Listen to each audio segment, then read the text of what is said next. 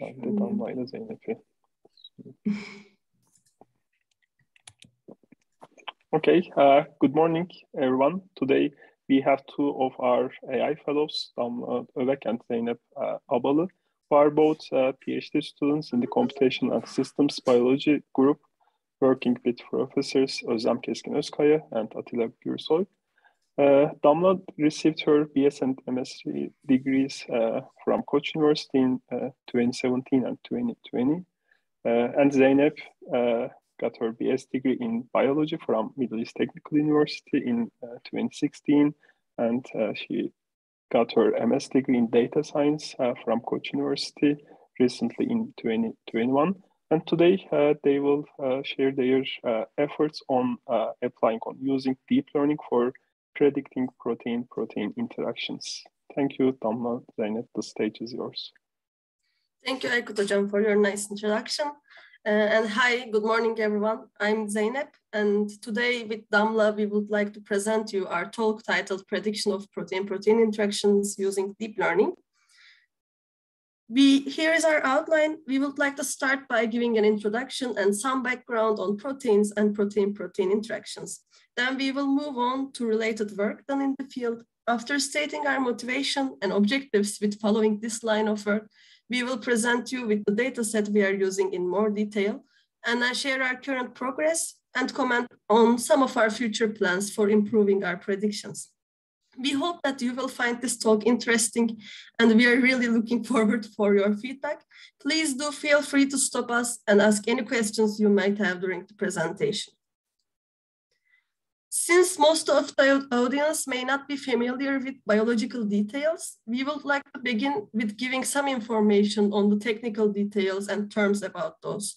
So in our group, we mostly focus on protein-protein interactions, as you may have already guessed from the title. So I would like to start answering some of the most basic questions first. What are proteins? What is a protein-protein interaction? And why are these interactions important? So proteins are basically biological molecules that are formed as a combination of 4 different kinds of atoms: carbon, oxygen, nitrogen, and sulfur. So of course, these atoms don't come together randomly and form proteins. Rather, the combinations of these atoms first come together and form these 20 different amino acids. So these 20 different amino acids have each different names, and also each of them has a different letter assigned to them. So for example, the first amino acid in this figure is glycine, the smallest of the amino acids. And it has a single letter G assigned to it. All of these amino acids also have different properties, such as hydrophobicity or hydrophilicity. In other words, they may like to be in contact with water or not. Or for example, they may be positively or negatively charged. These underlying properties are actually some of the features that help us predict features for proteins using computational tools or deep learning. Mainly, these 20 different amino acids come together and form the primary structure of a protein, its sequence. Just like letters form the words and amino acids form the sequences for the proteins. Although as humans, we do not exactly understand what they mean, these letters don't form the sequences in random again, but they have some underlying information carried throughout the evolution, thankfully. Actually, this is what enables use of NLP or natural language processing methods for protein sequences. I think if they were to be random, it would be really hard to learn anything from them. Until now, we only talked about how the protein sequences are formed. So this data is actually 1D, but one of the most important properties of proteins is their 3-dimensional shape. Unlike what it seems like on your screen right now, amino acids are not these 2-dimensional shapes, but rather they have this 3-dimensional structure. And they come together to form the secondary structures that make up the proteins through a process known as folding. They don't wander around in this elongated stage you see, but they fold to take part in different functions in the cell. Here, these regions shown in yellow and blue are secondary structural elements. So if you would like to put a name tag on them, the blue part is the alpha helix and the yellow part is the beta sheet. So a few or a lot of these secondary structural elements fold into a three-dimensional structure to form what is called a tertiary structure of a single chain of protein or a monomer.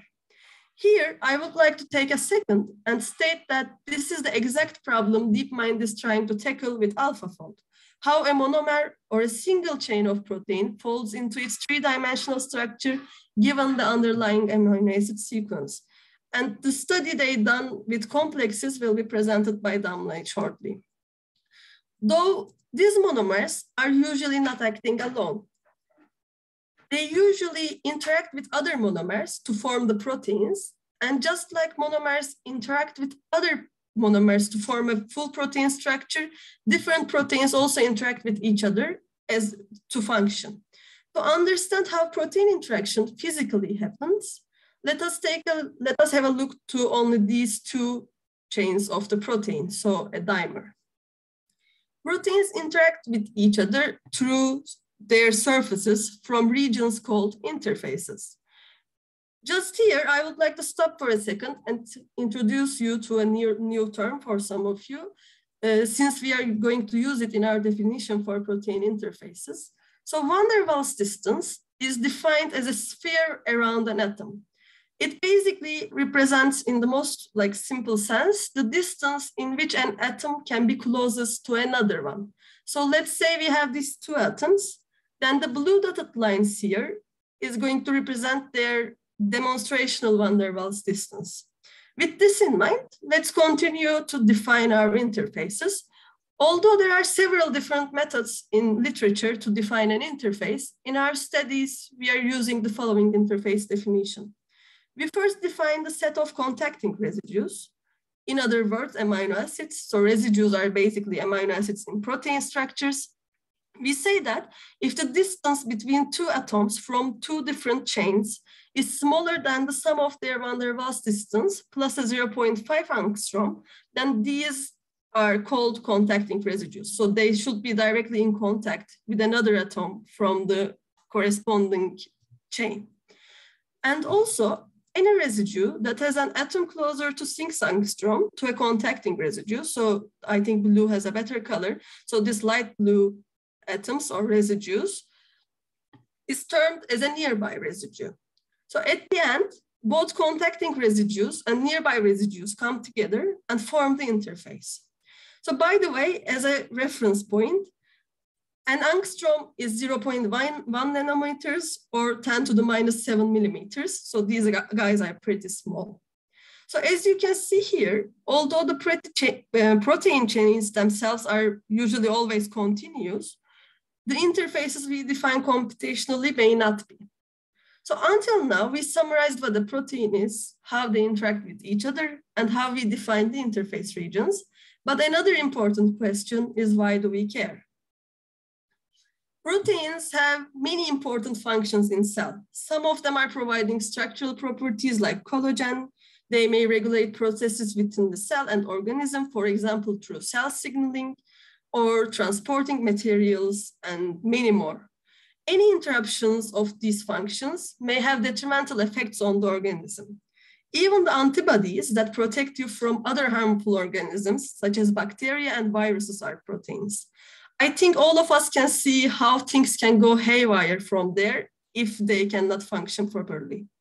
Most of the diseases are a result of a mutation on proteins that affect the binding site, the interface, in other words, which prevents the function of a protein by causing a structural change. As an example, I think we are all very much familiar with these guys right now, but here we show the spike protein from the SARS-CoV-2 virus. Each red coat here shows a different mutation of each variant from one another. Most of the time, actually, mutations are harmless or non-beneficial to an organism. These are called nonsense mutations, so they do not benefit or harm the organism. In this case, organism is the virus. But sometimes there may be some gain of function mutations, which cause a protein to function differently than before. In this case, that function may be avoiding our immune system. So in other words, preventing interaction with our hard-earned antibodies by vaccines or disease itself. In this case, this benefits to the virus because it is saved from being destroyed by our immune system. Another example, how understanding protein interactions may help us is actually protein-drug interactions. There are more than 645,000 disease-relevant protein-protein interactions reported between all human interactions identified, so human interactome. One of the diagnostic and therapeutic approaches is to target these disease-relevant interactions using drug-like molecules. Here, we are showing one such example. So let me simply go over this figure. Normally, p53 here, as you can see, functions as a tumor suppressor and prevents the development of cancer in the organism. But when MDM2 binds to p53 and stops it from functioning, MDM2 binds to p53, it stops the function of p53. So now cancer can develop. So one way to combat that and let p53 function as it should is finding other molecules, drug-like or small molecules, that can bind to MDM2 and prevent it from interacting with p53 so that p53 go on and do whatever it is doing. Finding such molecules or drugs is extremely costly and time-consuming. So it takes more than 10 years to find the drug and millions of dollars with experimental methods. Using computational or deep learning methods to reduce the number of possible molecules from hundreds to a few of them helps both in terms of time spent, because you need to try less molecules than before this way, and enables us to act faster. And it is also a lot more cheaper. So instead of trying 100 molecules, you can try, for example, 3. Since we are already eliminating those molecules that are not actually possible candidates. So let's say we are convinced that proteins are a key molecule, and then we are going to study them. Where do we find the data for studying these structures? The Protein Data Bank is the repository of all experimentally determined protein structures. As of today, there are more than 187,000 macromolecular structures deposited. It is updated weekly, so the number keeps getting higher. And data access is pretty easy via APIs, and it's also free and also open access, of course. But one downside is it is highly redundant. So you may have multiple or sometimes hundreds of protein structures for a single protein, although all of them are probably the same structure or they are highly similar. But one of the projects in our group is focusing on creating a non-redundant, so structurally unique set of protein-protein interfaces from PDB. One important thing to note is that the sequence data is much more abundantly available than the structure data. It is predicted only around 17% of human proteins have experimentally determined structural data. This number is actually higher with modeling and studies like AlphaFold, but experimentally determined structure percentage is still too low. But sequence data is much easier to gather. Here, you can see an example protein data bank file format. I would like to quickly go over a few columns of that so that you can make a little more sense of the data we have. This marked column here shows the atom type. This column denotes the amino acid type of the given residue or the residue type. Next one is this chain name. So if you have, or we have several different chains, more than one chain, then these will change A, B, C, D, E, and so on. These are the residue numbers. So instead of residue type, you can also have the residue number. And these are the most important ones, the coordinates of the atoms, which we are using during our structural studies. So there are several ways to represent a protein structure for computational studies. The first one is to use a point cloud representation. Since we have the X, Y, Z coordinates, we can just put them in space. So this is a single chain of protein, and this point cloud actually represents this guy, but only the carbon alpha atoms. So each residue is a single point here. The second one is a contact map. This can give information to us about which residues correspond to which secondary structure. So we know that these guys and these guys, so when they're perpendicular, denote different regions on a protein. And another common structure is to use graphs. So the nodes are the residues of a protein and the edges are determined with a distance threshold. So each node goes to a residue, and then let's say our threshold is 10 angstrom. If two nodes are closer to each other than 10 angstrom, then we put an edge in them. Sorry, may I ask something? Yes. What was the residue? Could you tell them again? Residue is the amino acid itself, actually. So let me go back a lot. So, sorry for this. I'm sorry. No, it's okay. So each of these guys is called an amino acid on their own. But if they are in a protein, then we are calling them residues. Okay, thank you. Is it clear? Okay. I'm going back.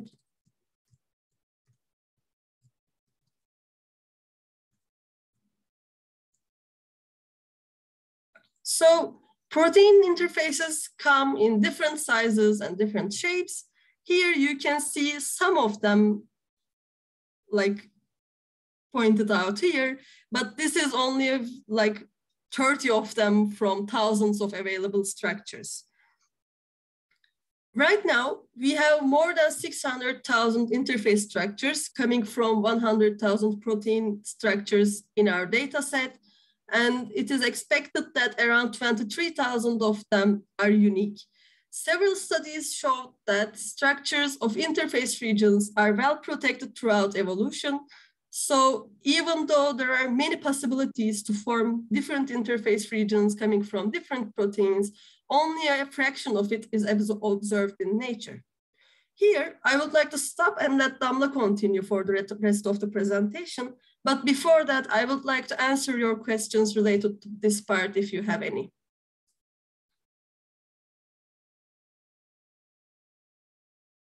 Okay, then I'm giving the stage to Damla. Thank you, Zeynep. I would like to talk about two of our previous works so that you understand the problem which, as a group, which we try to deal with. First one is deep interface. Deep interface is a CNN-based method which takes two proteins as input and try to predict if they form a complex with a biologically true interface or not.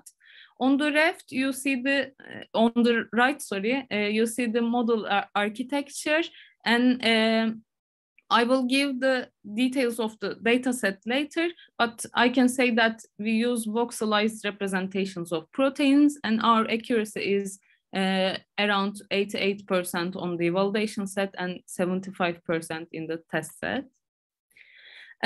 Pearson is our older but still highly used work. In this work, the input is a single protein. We have a template set and a target set, and we are trying to find possible interacting partners of the query protein. It actually performs successive structural alignments on the surfaces of interfaces.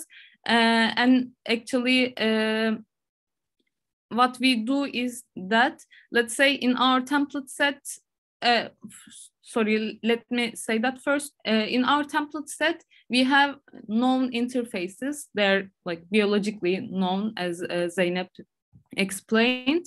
Let's say that we have this IL, the left partner of the interface and right partner of the interface, and we know that they're interacting through this black color region.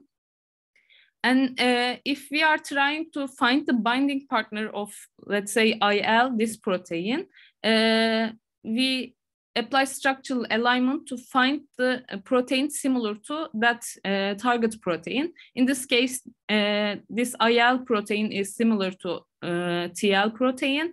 And now we need to find the interaction partner of this TL protein. So again, we need to find a protein similar to this IR, because we know that IL is interacting with IR. Once we found such protein, we can say that, okay, this interface regions are very similar to this complex. So we predict that TL and TR are interacting through this black colored region, similar to that known interface.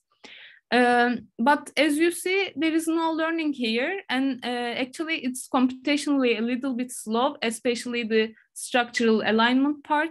So that's why we would like to replace with a deep learning model. Actually, that's why we developed deep interface. If we could accurately predict given whether given a complex is biologically true or not, we can replace this with a deep learning model, let's say deep interface, so we can fasten the computation. But as I said, the accuracy of deep interface is around 75% on the test set, so we need an improvement, definitely. That's why actually our objective is to answer the following questions. How can we predict a protein's interface? How can we validate if two proteins form a true complex? How accurate the PPIs can be predicted with the deep learning, and how fast we can find the binding partners of the given protein? And also we are using chemical structural properties, but can we combine the sequential and or geometric features, and will it improve the performance or not? First, I would like to talk about our data set that we use in the deep interface. Actually, we created in 2019. I'm very excited. So sorry about that. So in total, we have 271,830 interfaces, and positive data set comes from PDV and PyFace. Zeynep already talked about them. And our negative data set comes from PPI for dock and dock ground. These data sets actually have docking proteins, I mean docked proteins, and we assess them with what we called Capri critical assessment of proteins, and we see that if their Capri score is below some biologically meaningful thresholds, we say that, okay, they are not real complexes, so we can take them as negative data sets. And also, I would like to describe how we use these interfaces. So first, we extract our interfaces from our complexes. Then we rotated all interfaces to give them similar poses, because we know that CNNs are not rotation invariant. We translated the midpoints between the centers of masses of two sides of the interfaces to the origin, and rotated the centers of mass onto x-axis. We also rotated the interfaces so that the atom which is furthest from the origin after the first transformation points to positive z direction. After the rotation and translation, we have 40 by 25 by 25 by 25 matrices for every interface, and the CNN model is designed to work on three-dimensional matrices with 40 channels. 20 channels belongs to each side of the interface, and 19 of these channels belongs to the 19 residue types, excluding glycine, which is the simplest one, and the last channel is for carbon alpha atoms. The shape is determined so that every cell represents 2 angstrom cube of 50 angstrom cube of space, which includes the interface. If an interface cannot fit into that space, then this interface is eliminated from the data set actually, and the amino acids are considered as 3D Gaussian distributions with the coordinates of carbon alpha and carbon beta as the means. Here you see that. And the standard deviation of the distributions are derived from the radio of each amino acid types. The distributions are quantized to fill cells of matrices. So, as I said, we start with convolutional neural networks, but deep interface couldn't achieve more than 75%. So we tried different CNN architectures, whether we can improve this accuracy. We also try some autoencoder and generative adversarial network approach. Then we actually recently turned our attention to graph neural networks and point cloud registration. And also in the future, we will try attention-based neural networks and some multimodal deep representation learning approaches. So first we tried some popular successful image networks to replace our deep interface and see if we can improve in the accuracy. We try VGG16, VGG13, ResNet and GoogleNet. Here you see we got the best results with VGG16, which is around again 80%. So we still need an improvement on that. Also, last year, I was taking an RL course. In the scope of that course, I did a network architecture search project. I trained an RL agent to build a CNN network, actually. So my aim was whether the agent's CNN will perform better than a handcrafted deep interface network. But unfortunately, I can only slightly perform better than that. My test accuracy was around 78%. Also, with Zeynep and another friends of us, we tried to re-implement actually the SVGA paper, which is a variational autoencoder with signed graphs in the scope of unsupervised deep learning course. And we add these two structural features to their sequence representation. And they use a sequence representation with an adjacency matrix, and they apply a variational autoencoder approach. And at the end, they use an NN classifier to actually, again, predict if given two proteins are interacting or not. With a regular autoencoder, the accuracy was 77%. With variational autoencoder, we improved it up to 96%. But again, it was sequence, and our main focus is structure. So we need another variational autoencoder to do that. We also tried a vanilla GAN approach. We use many layers with convolutional 2D, Ricci, ReLU, and dropout. This work is actually inspired by the work cited here. They were trying to actually here predict protein tertiary structures, but we try to learn protein representation from this GAN. But we failed with high cross entropy loss, unfortunately. And also we tried an autoencoder approach. Our encoder here is CNN based. What we are trying to do is that actually, if you remember in PRISM, we have a template set. For each protein in the template set, we extract the interface and we try to learn a latent representation for it. And once a query protein comes, we also take its interface and try to see if its latent representation is similar to any of our template proteins, so that we can, our aim is again use this model instead of structural alignment. As I said, here we are trying to get out of this structural alignment step. And this is our encoder architecture. We use convolutional layers with ReLU activation, max pooling layer, and then global max pooling, dropout, and finally a fully connected layer. And we use mean squared error loss, but we again failed with high losses.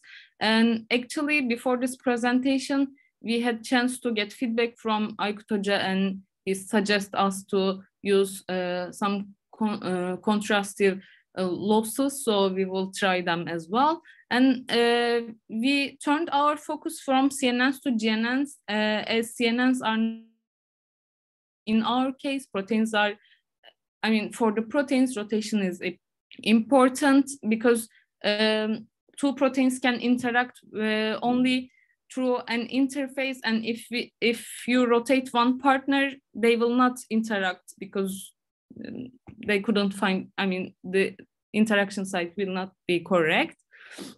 Also, graphs encode distance information more naturally and flexibly than voxels or point clouds, so we decided to go with GNNs. I would like to show some works from the literature here related with graph neural networks. Actually, first one is GNN, though this work is conceptually very similar to deep interface. However, again, as the name suggests, instead of CNN, they use GNNs. First, they extract the interface, and from the interface, they build two graphs. First one shows the covalent bonds between the residues of the interface, and the second one shows both the covalent and non-covalent interactions, actually.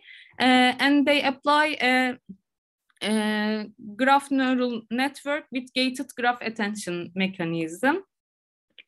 Another work is deep rank GNN, and here you see the overview. Again, they have an interface and they convert it to a graph, and then they apply, actually, to build this graph, they apply some threshold, as Zeynep explained. The edges corresponds to the residues which are below that, I mean, close to each other than given threshold.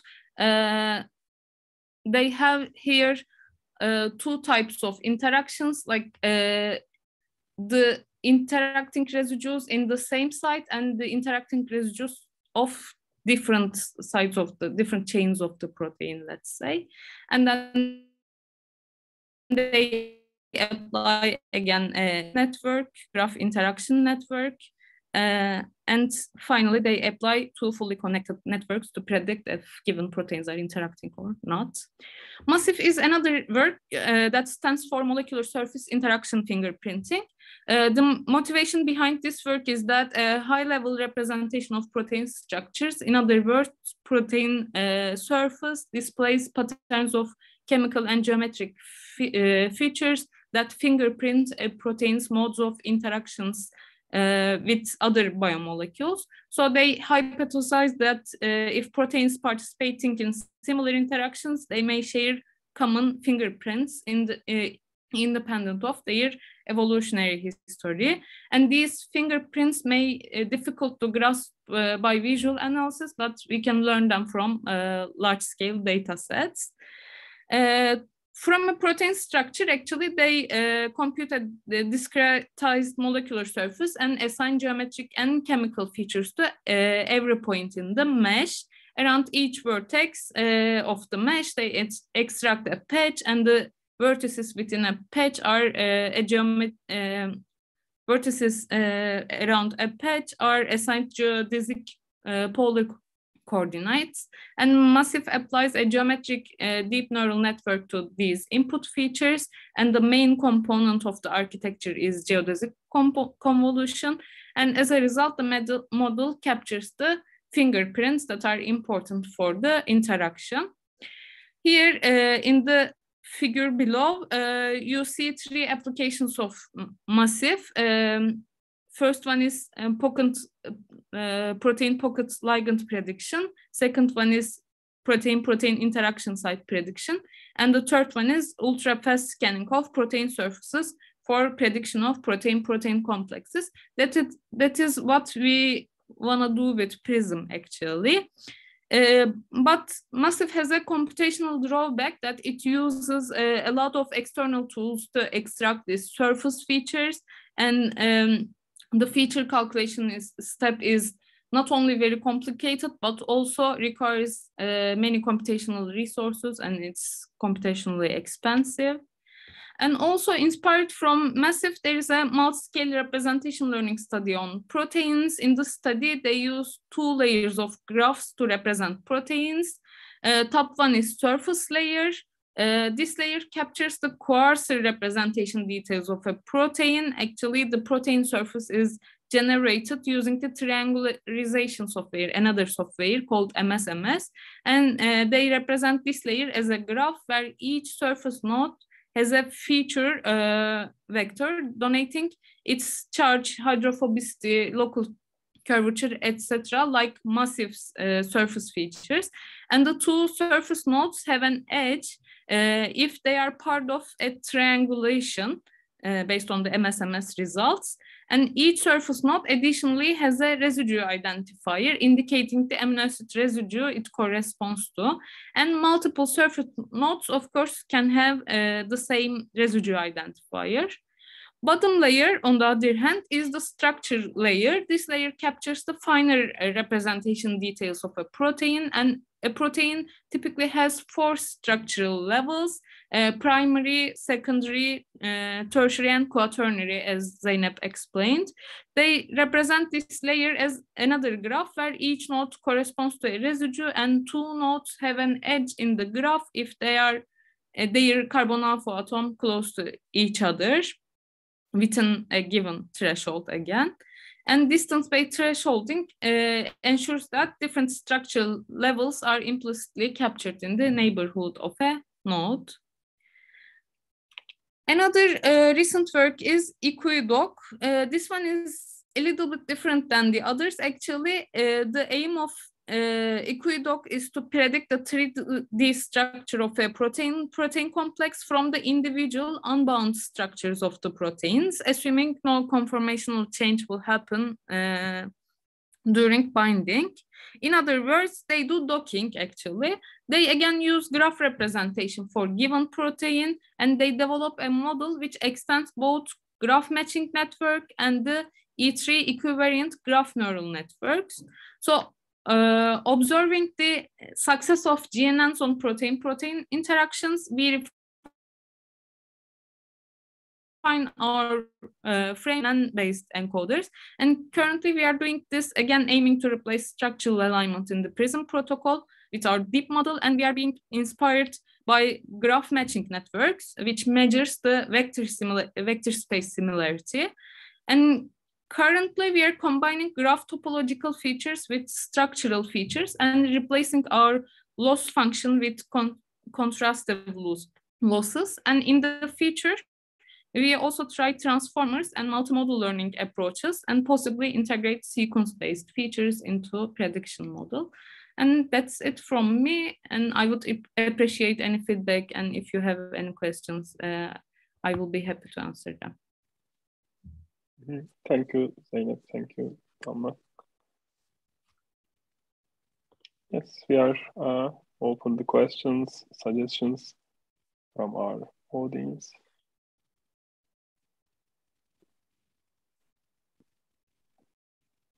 So let me start with somehow a basic question.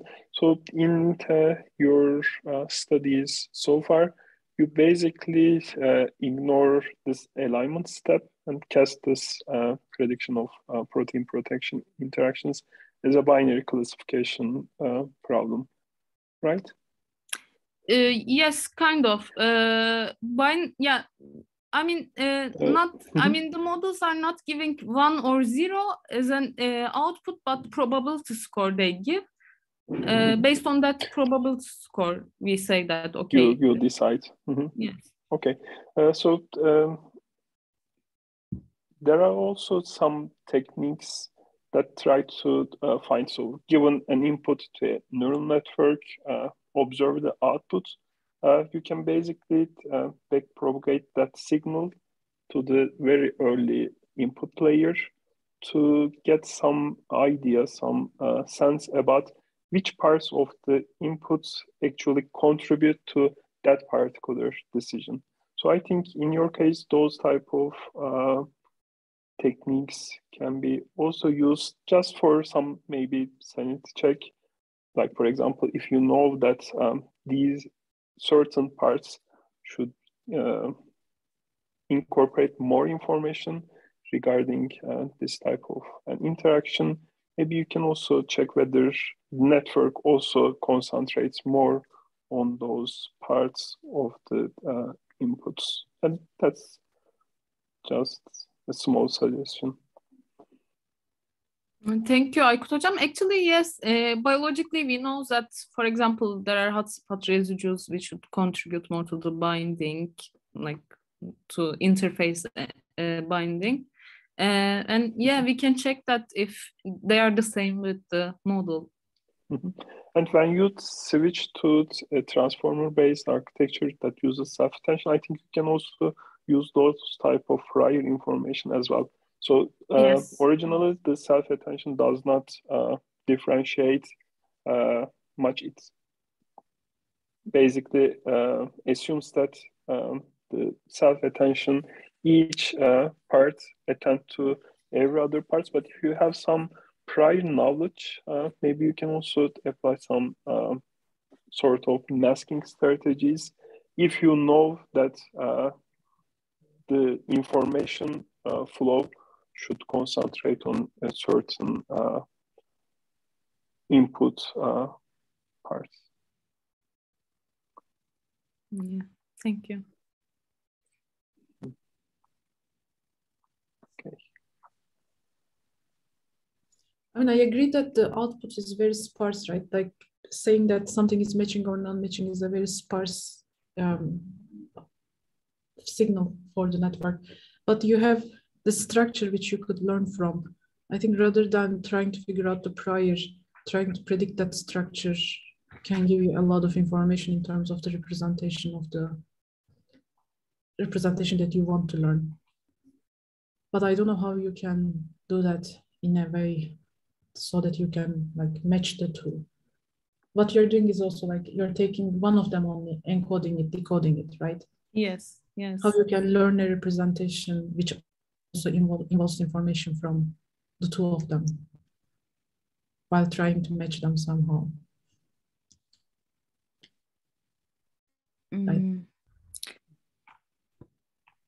Yes, I mean, like here, we thought that we can somehow learn like the best representation of the interface region, like what model learns how to construct the structure with that information. I don't know if I could explain. What I was just trying to say, trying to decode everything in a single query might not be relevant for matching, right? Yes, actually, yeah. I mean, I inspired by drawing this framework with another study, and in that study, here, like they do an encoder, like they have a latent representation, and while looking at the similarities here, they apply some supervised learning. Actually, they again use structural alignment to force the similar vectors to the same region. Was it the one that you were saying? I get what you're trying to do. I was just trying to see if there is a way of encoding them together and still, you know, learn the structure. I see. I don't know about that. I don't know either. I was just asking. So actually, I have also something similar in mind. So one way to improve the performance on a task is to come up with some similar tasks and cast the training process as a multitask learning setup. So maybe another possibility, like Fatma's suggestion on predicting the structure, maybe you can come up with some additional auxiliary tasks that might have finding better representations.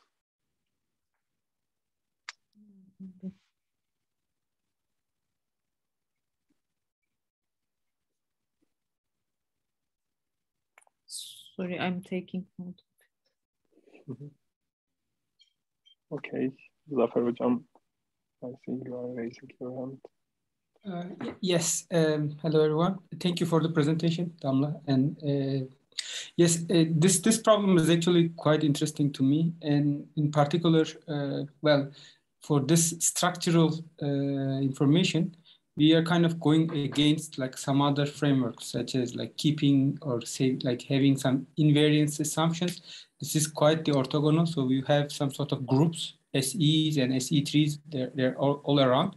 So I wonder if you have ever checked the directions of like renormalization group theory to kind of better understand what's happening under the hood, like in terms of theoretical developments in this framework. Do you have any potential venues for that?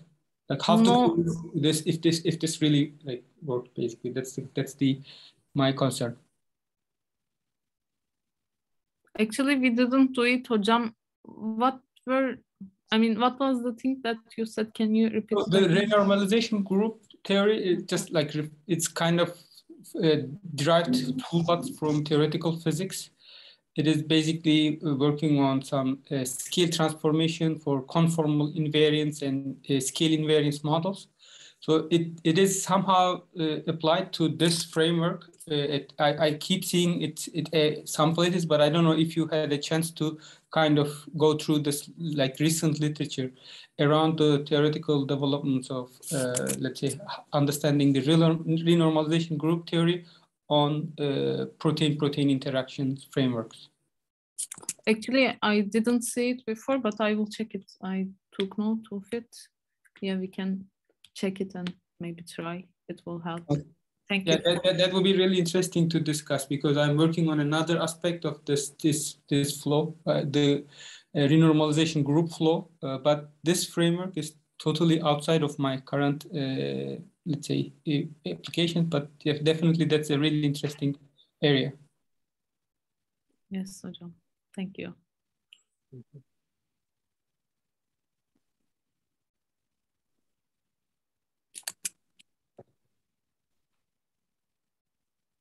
Okay. Any other questions, comments?